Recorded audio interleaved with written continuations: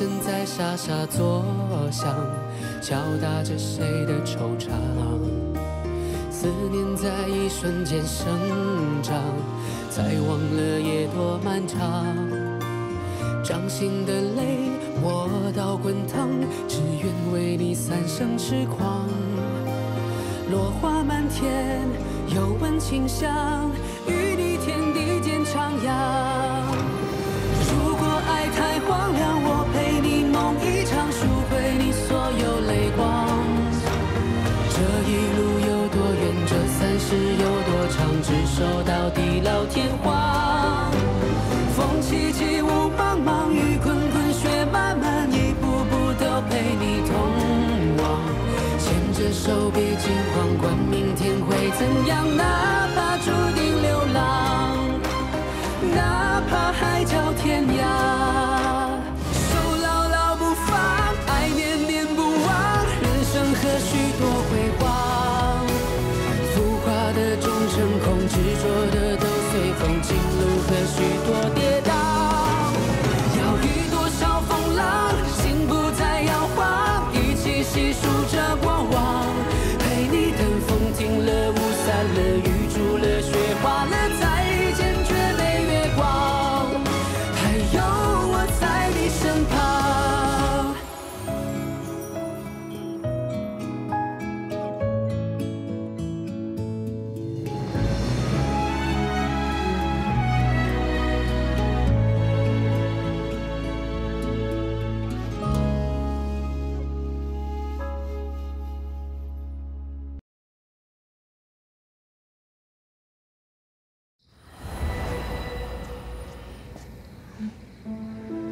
芊芊，几日不见，我想你想的可厉害。你可想我？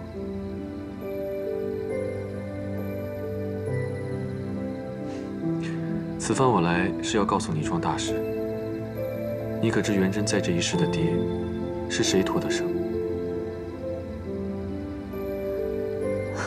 莫非还是你爷爷不成？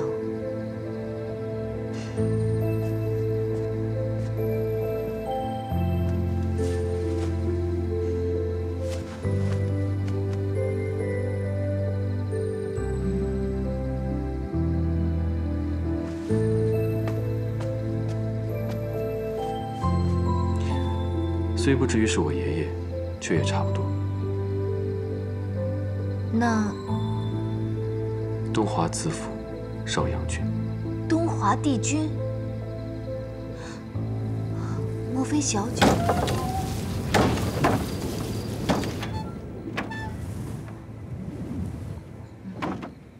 我先去关窗。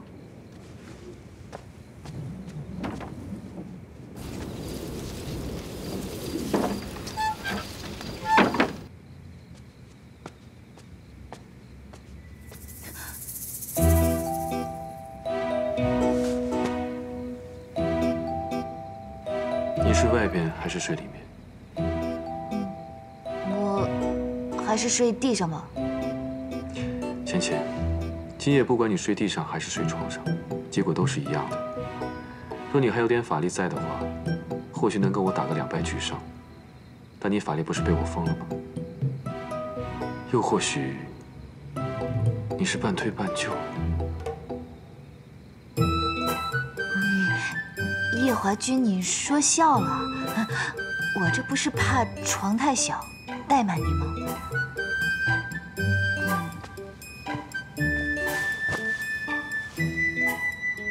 我习惯睡外侧。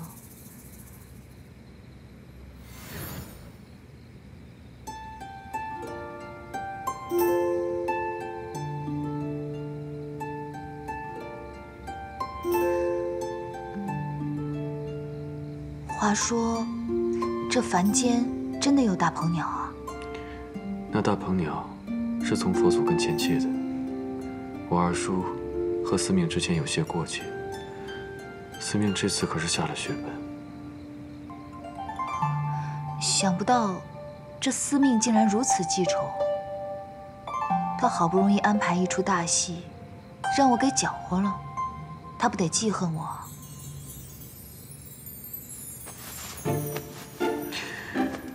芊芊，你不用担心，左右他还欠我一个大人情。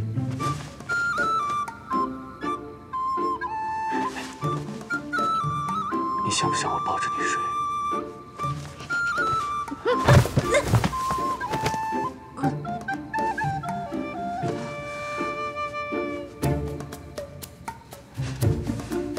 果然，知道你睡觉不老实，才说抱着你睡的。床太小了。是，这床尾是太小了。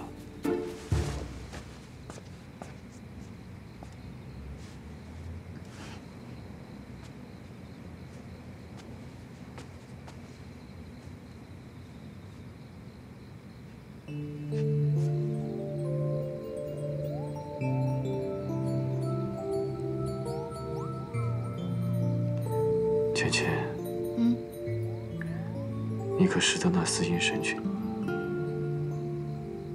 我听过，但没见过。不是听说他跟墨渊上神一同归隐了吗？原以为你会知道的更多些。不知道。今日那义军离境，画了一幅四阴神君的丹青，并私下寻找他的行踪。这丹青辗转到了我的手上，猛地一看，像极了女扮男装的你。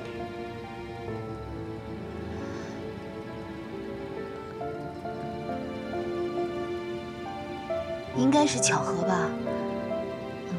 天色不早了，快睡吧。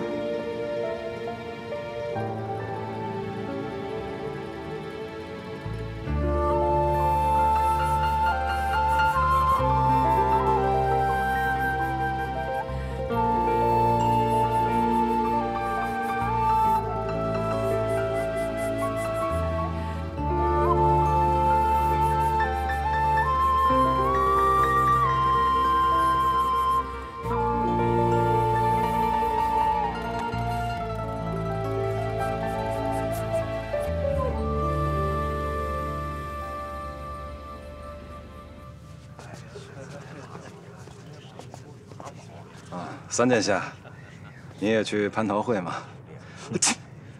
失礼，失礼。今日不知为何屡屡如此啊！看来又有人在背后妄议你啊，司命。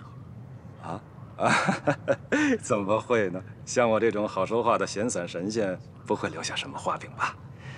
太子殿下呢？方才还见着他在呢。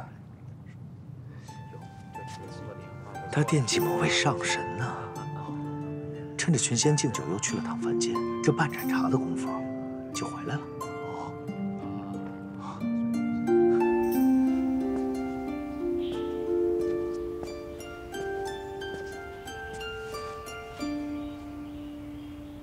芊芊，过来与我书法。你是在唤我？听米谷说你书法书得很不错。 今日我得去觐见天君，若是仪容不整就不好了。哦。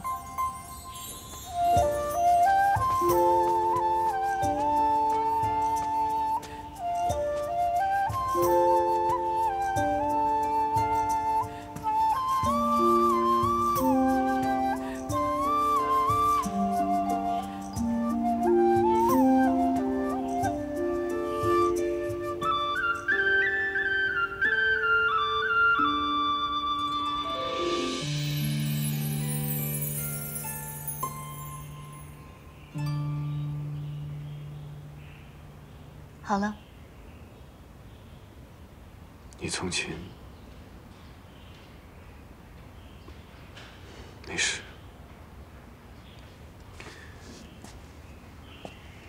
芊芊，这串珠子你先带着。如今的你跟凡人没什么两样，虽然不至于遭遇到什么危险，但还是以防万一。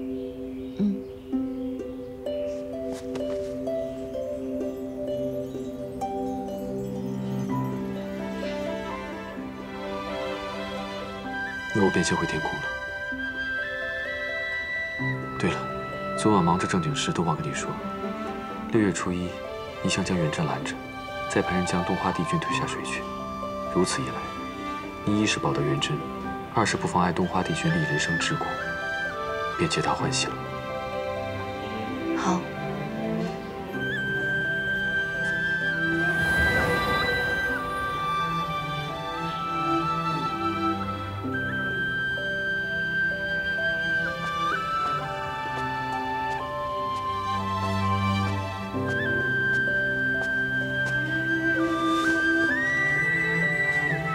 他昨晚做什么正经事了？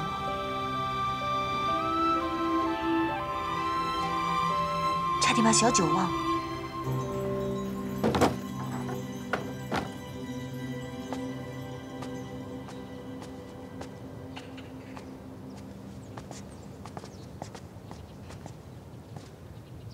师傅，为师也刚好想去寻你，随为师来。是。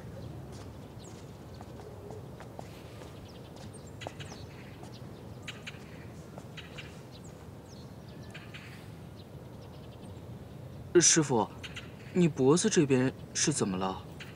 看着像是……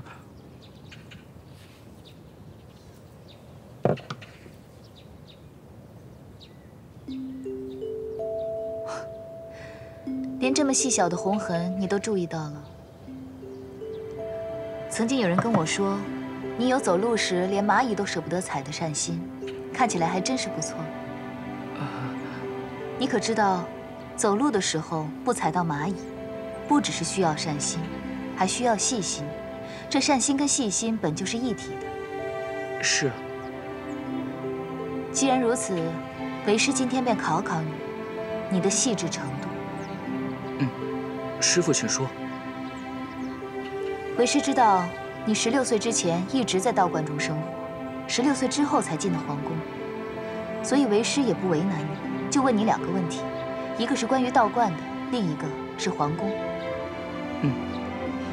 你之前在的那道观中，有一名经常穿白色衣服的道姑，她常用的有一柄拂尘，那拂尘是什么材质的？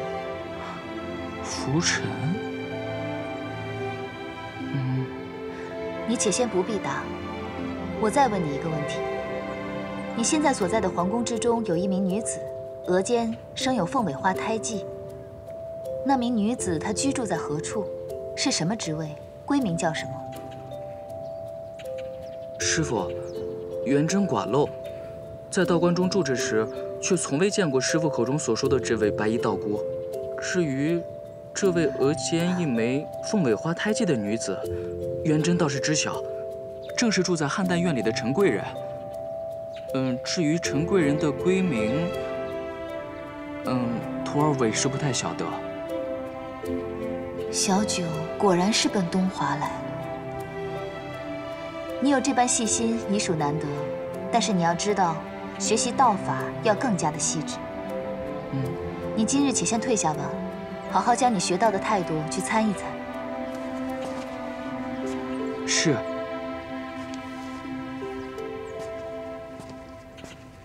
元真小弟，其实你已经够细致了，再细致你就成八公了。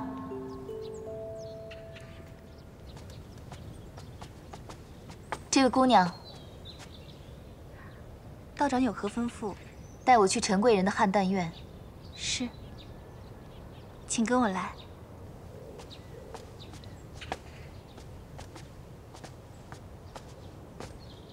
道长，这里就是汉旦院了。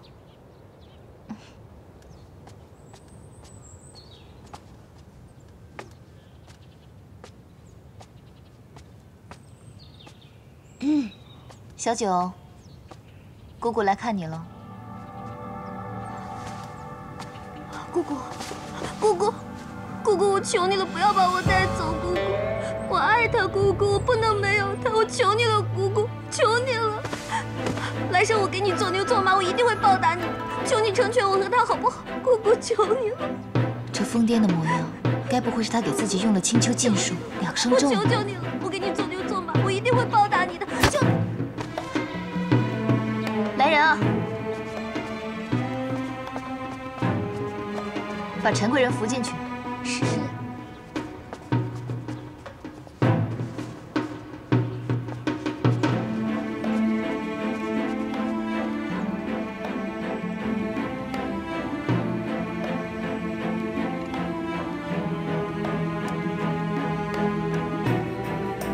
这小九平白无故用这2声咒做什么？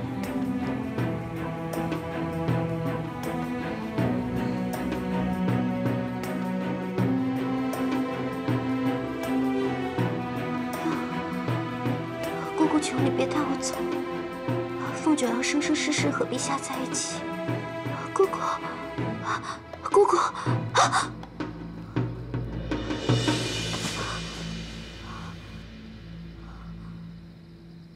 不对啊，姑姑怎么会来？如果姑姑知道我用了2声咒，岂不是要把我绑回青丘？那我还怎么报恩啊？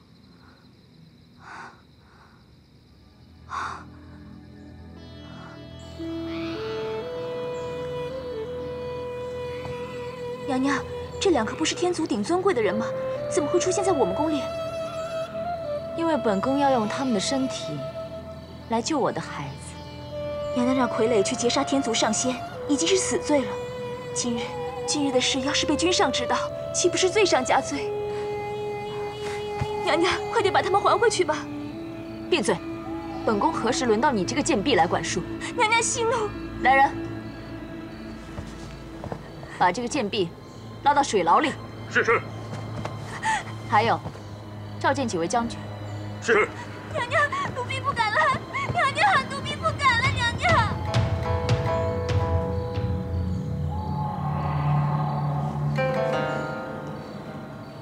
这副皮囊，我真的是很喜欢。参见娘娘。快过来看看。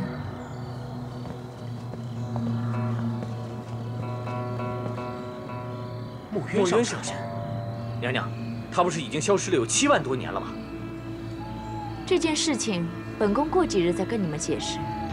今日让你们来，是让诸位准备炼丹房。本宫要起炉做法，用墨渊仙体炼丹，让我的儿子康复。炼丹？没错。几日后，我的儿子将会拥有天族战神的元气。你们不觉得很有趣吗？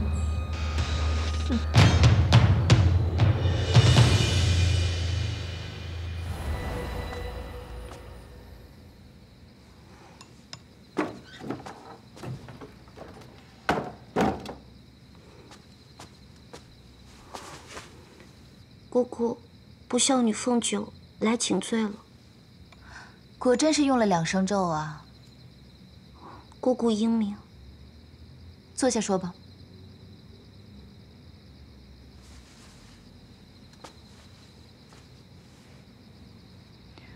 既然是来报恩的，为何要在自己身上用2声咒？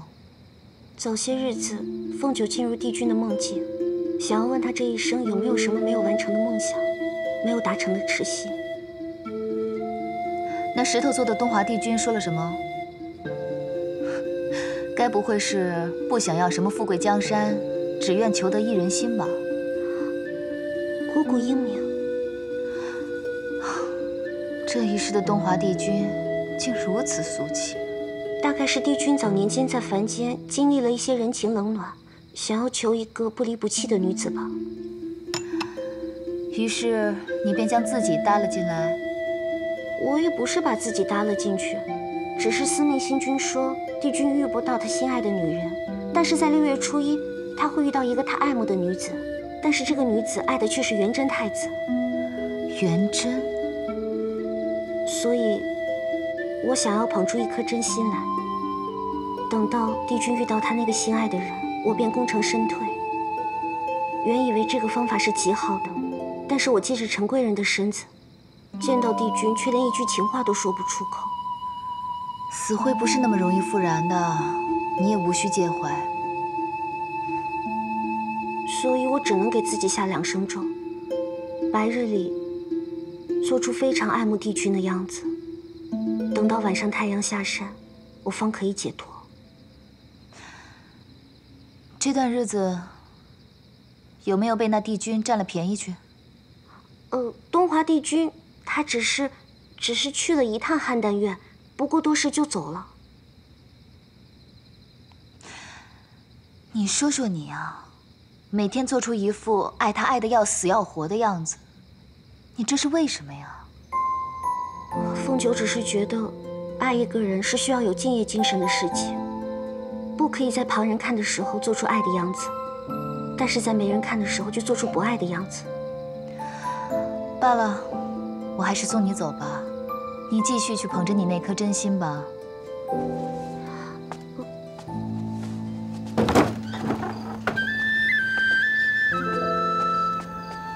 你在青丘的时候活得如何潇洒肆意？看，为了东华帝君来这种地方喂鱼，你说说。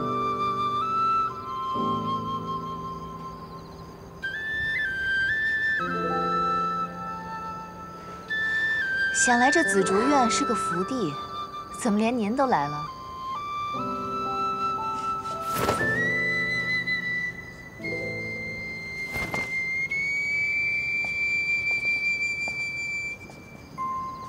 有件事情忘了告诉你，你去东海赴宴的第2日，天君的孙子夜华就到桃林来找我，问我关于你300年前的旧事。啊？我告诉他，你与擎苍恶战了一场之后，睡了很久才醒的。之后他没有问什么便走了。丫头，你跟夜华这桩婚事不会又黄了吧？应该不会吧？那就好。真真很想念你的厨艺，什么时候有空回桃林一趟吧？可是我还在凡间报恩呢。报恩？哦，你身上这2声咒下得不错啊。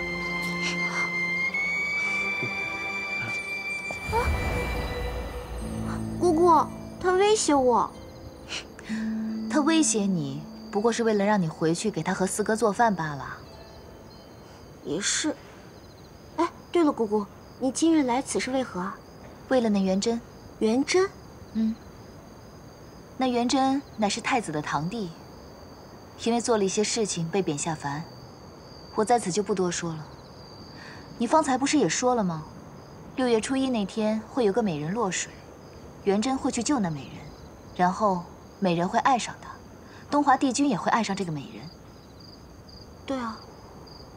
所以我要做的事情，就是让元贞从东华帝君那个情节里全身而退。那姑姑，你可想好法子了？想好了。待6月初1美人落水那天，我会先拦住元贞，然后找个人将东华帝君推下水，帝君自然会去救那女子。待他们2个人看对眼的时候，就没元贞什么事儿了。小九，你可愿意做那个推东华帝君下水的人？我受2声咒的束缚，白日里必须得忘了自己。我不扰乱姑姑的计划已算是万幸了，我怕我做不了。罢了，说的也是。实在没有谁的话，只能我自己动手了。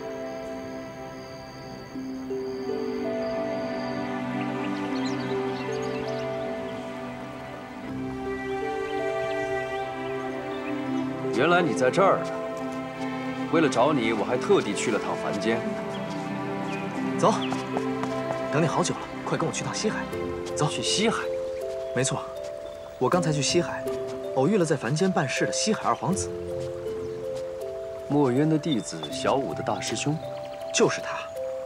我与他在凡间的酒楼相遇，吃了顿便饭，刚好有人来禀告水晶宫的事。我看他听着听着就愁容满面的，不停地灌酒，于是就多嘴问了2句。没想到让他犯愁的这事儿，你还真能帮得上忙。我就是你折颜上神。走。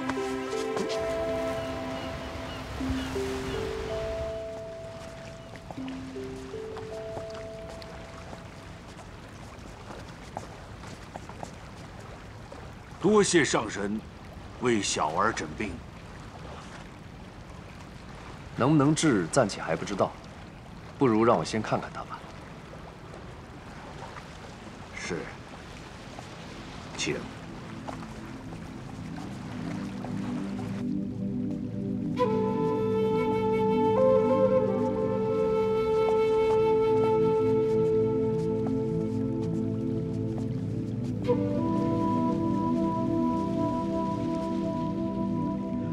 说是600多年前的某一天开始，西海大皇子那不大强壮的身子骨每况愈下，西海水晶宫的那些药师们查了许久都查不出症结，便无计可施。眼看着这大皇子咳的血越来越多，只能上了帖子，让天上的药王来解决。可是这药王也查不出个所以然，最后只能开了2副药，让蝶庸不再咳血。这药王临走前啊，说大皇子这病不像是病在身上，既然没有病在身上，他区区一个药王又有什么法子呢？最后眼看无计可施，只能四海八荒四处求医，可最后还是无药可医。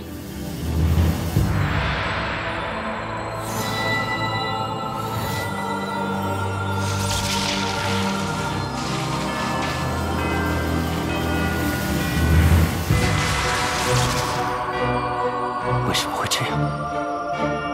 上神神色如此凝重，可是小儿。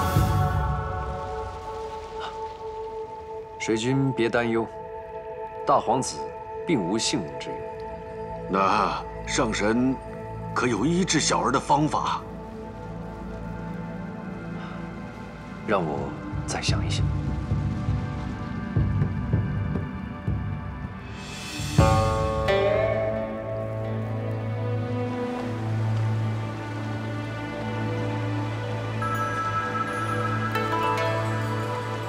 为何你神色如此怪异？这大皇子病得蹊跷，给我几日时间，待我找出真相，再告诉你。难得见你如此慎重。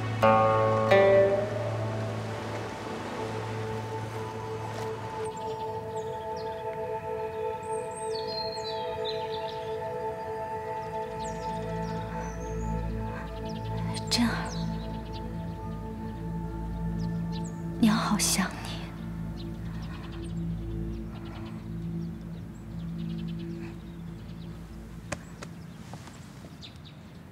姑姑，跟我来。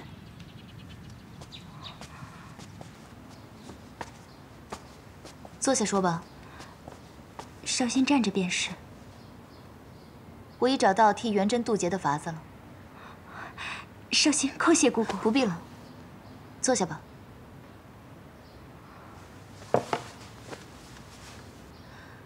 替元贞渡劫的法子，万事已具备，就差推人这东风了。推人？简单来说，就是6月初1那天，那美人出现的时候，要有一个人将皇帝推下水。好，少先来做。届时你用了隐身术，待那命中注定的美人出现时，轻轻走到皇帝身边，将他推下水即可。 但是，这样做会遭法力反噬。你去做有些凶险，应该找个壮硕的人去做。既然这事儿必须要做的话，那我便让我家君上来做。也好，反正他是元贞的亲爹，这样缺德的事让他来做，最合适不过了。少先这便寻君上来见你。好。 动作要快，离凡间6月初1的日子不多了。姑姑放心，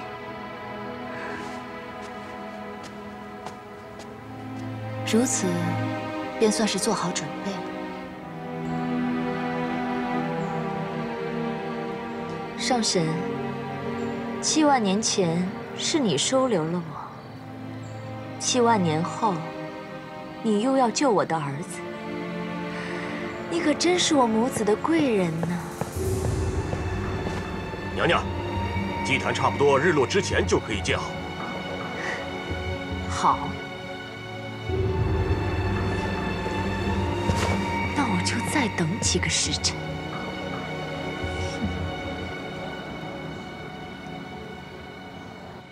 什么？白浅让我推东华帝君下水？不错。 你答应了？姑姑说，只有这一个办法才能救元贞。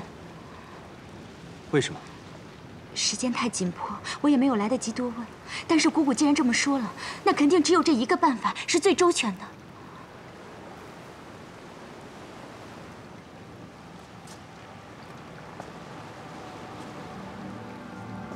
难道是他要借此来报复我们？报复？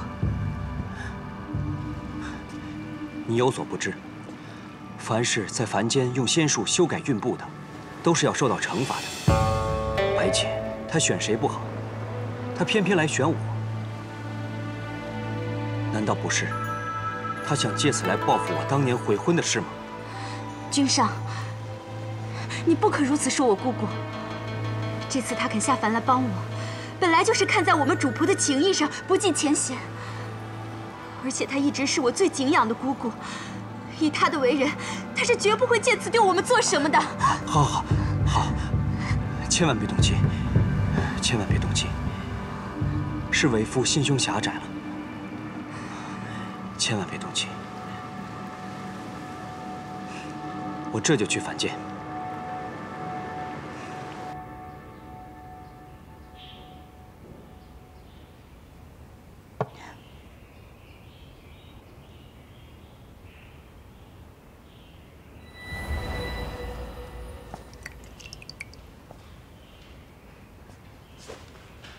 上神，坐。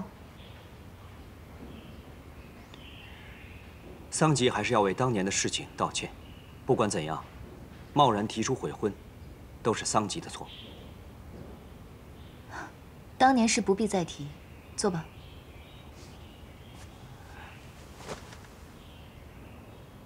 不知可否有人跟上神说过，上神很像当年墨渊上神座下的17弟子司音。我和他有过一面之缘，你们水君此番前来，既然是为了元贞的事，就不必说旁的了。咱们说说明日吧。是。坦白说吧，这次你要推下水的那位是东华帝君。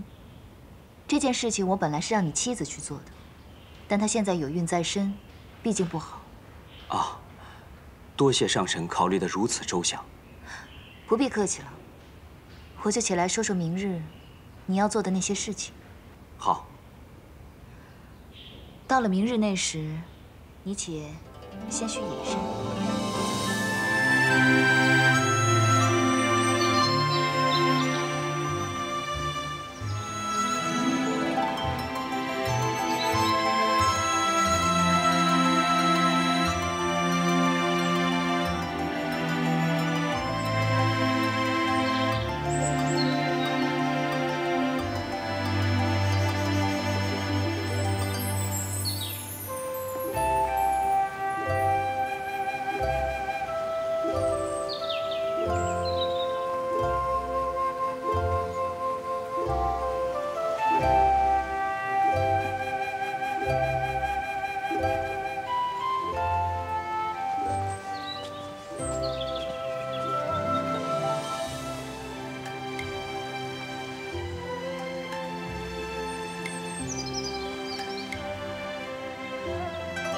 太子殿下还真是放心不下上神呢。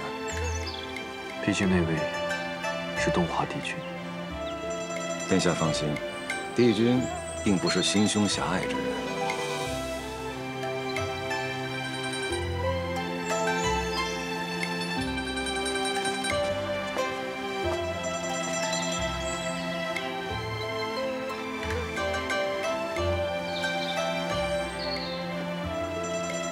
时辰一到，大鹏就要来了，得赶快将元贞叫过来。去，帮我将太子请过来。是。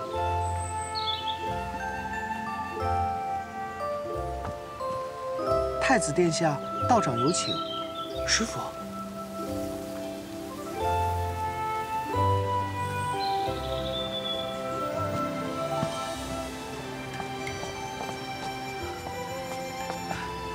师父，不知此时要元贞来有何要紧之事吗？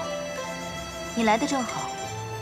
师父不知为何，刚刚胸中闪过一道白光，将平日参悟不透的道理全部都参透了。你可想知道为什么？元贞当然想知晓。如此便最好。你去太子殿等我，为师随后就到。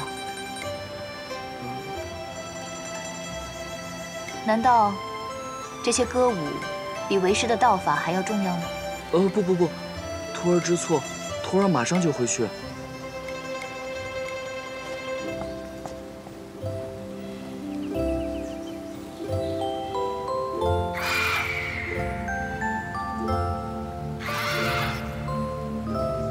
快看，那好像是大鹏鸟。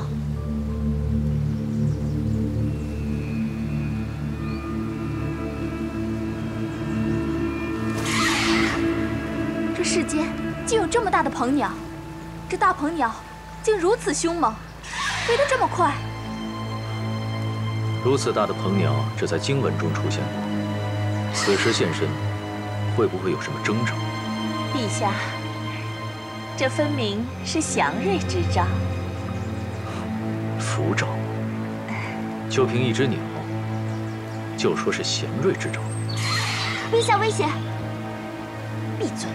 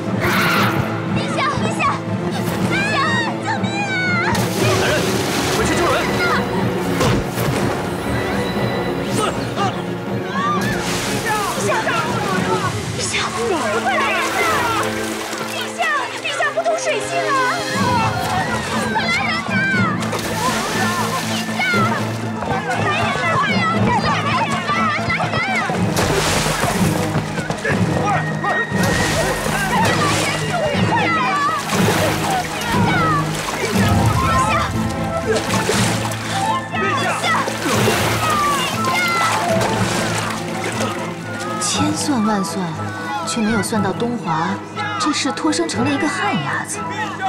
如今叫谁去救这美人啊？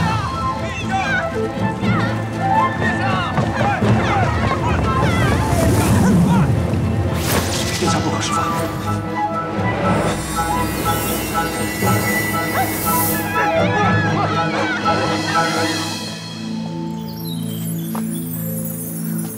你怎么样？没什么事吧？ 怎么会有人推我下水呢？或许是你平日太受太子宠幸，招人妒忌，有人趁乱教训你吧。夜华，你这样用法术是有违天规的。只要你安好，我怎么样都无所谓。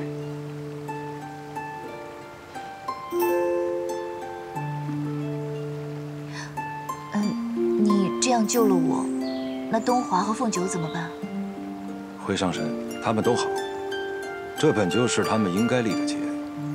再过几个月，小殿下便可以得偿所愿了。如此便好。既然这样，你们快回天宫吧。一个太子久待在凡间也不好。我的事也还没做完，我也先走了。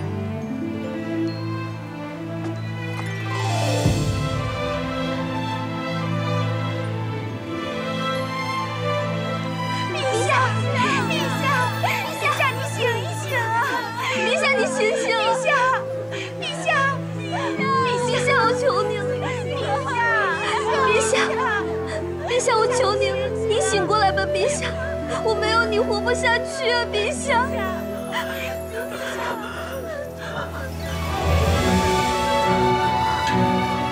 陛下，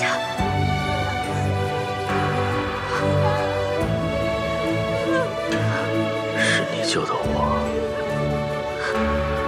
先不要说话，御医马上就到了，再坚持一下，再坚持一下。 没事的，陛下，快去救陛下！快点！陛下，陛下！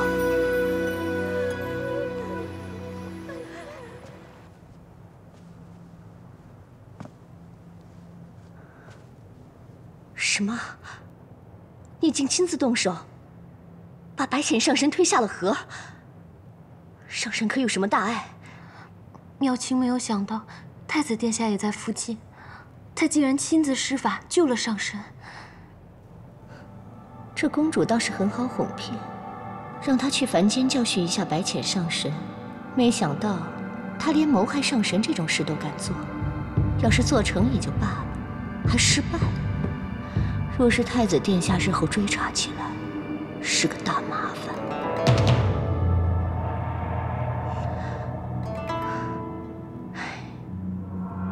你可真是不懂事，竟敢对青丘的姑姑做这种事。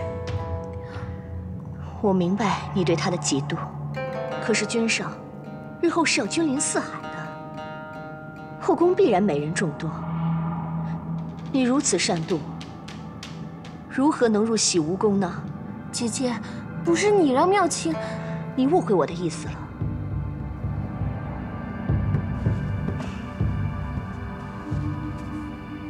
不过你不要害怕，这件事只有我和新奴知道。我们来想个办法，让你尽快成为太子殿下的女人，用喜事把这件事盖过去。姐姐说的可是真的？当然，我是真心喜欢你，自然会帮你，放心吧。嗯。